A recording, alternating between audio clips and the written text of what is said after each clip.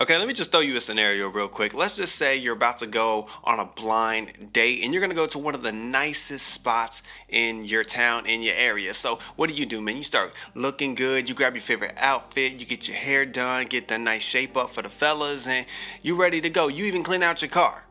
But then you get to the spot, you're waiting at the table, the person shows up, and they're not wearing anything but a t-shirt, some sweatpants, and some flip-flops.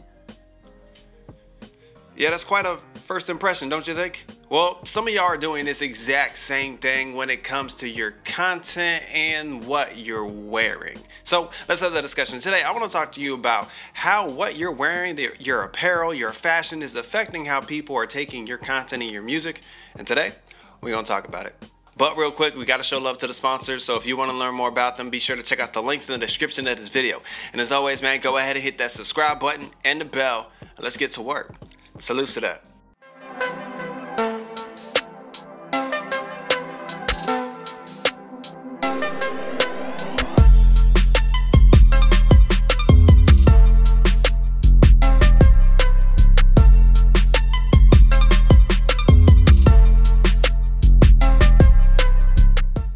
Okay, so before we start, let me make something clear. I'm not here to bash your apparel choices. This is not what this video is about. Because honestly, everyone has their own particular style, their own different vibe, and that's a good thing. That's a really good thing, and it's gonna help you stand out. But what you really do need to understand is how your choices and the things that you wear and the way that you present yourself really does affect how people perceive you, your brand, your music, etc.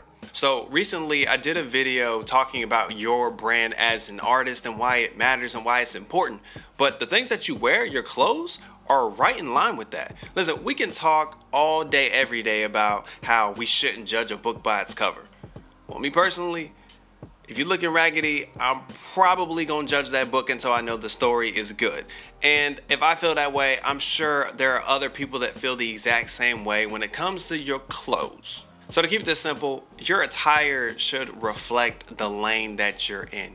Your genre, your subgenre, that culture as a whole. If you're a pop artist, I expect to look at you from a distance and be like, oh yeah, she's a pop artist.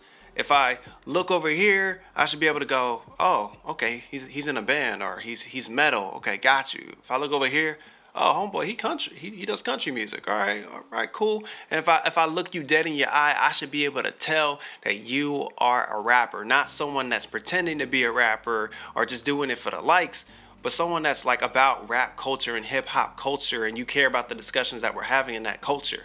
That's what I mean. If I brought another person in front of you that's in your same genre and they had conversations around you about things talked about in that culture, in that genre, in that lane, would you be able to hold your own and have those conversations? Would you be able to have conversations about the greatest of all time, or the best of this era, or the top 4, or top 5, or who's overrated, who's underrated, all these? Would you be able to have those conversations? And if you are, then you're in the culture.